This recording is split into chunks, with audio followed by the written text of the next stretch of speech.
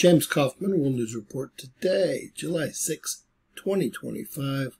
God bless you and yours, no matter where you are in the world.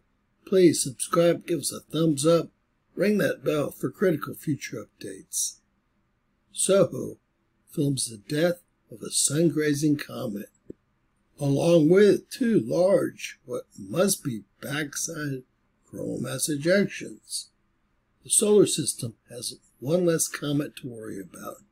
The dirty snowball melted away yesterday as it plunged into the Earth's outer atmosphere. Chronographs on board the Solar and Heliospheric Observatory, better known as SOHO, witnessed the comet's final moments, as seen here.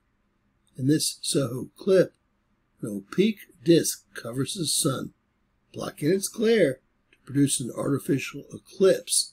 This allowed SOHO's digital cameras to see the comet around 500,000 kilometers from the surface of the sun. This allows all of us to watch as this comet nears our star and slowly burns up as it enters the atmosphere around our star.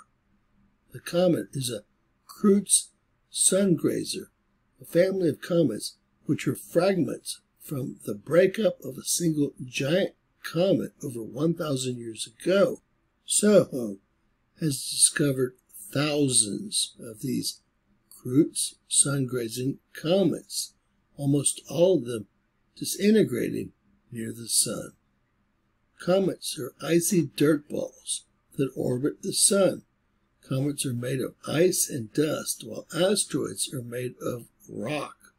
An asteroid is a rocky object that orbits our sun. Asteroids are smaller than planets, but they are larger than smaller objects made of rock that we call meteoroids. Meteoroids are much smaller rocks.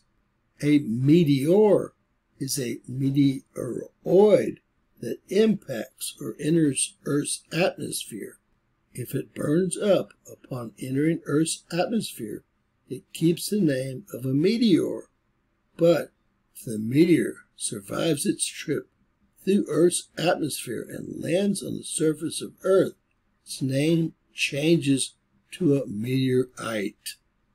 With that said, we are now minus one unnamed comet in our solar system, and I say good riddance. Here is a quick visual of what we just discussed, put out by the American Meteor Society. Please share, please subscribe, and always remember that anything's possible in Bizarro World.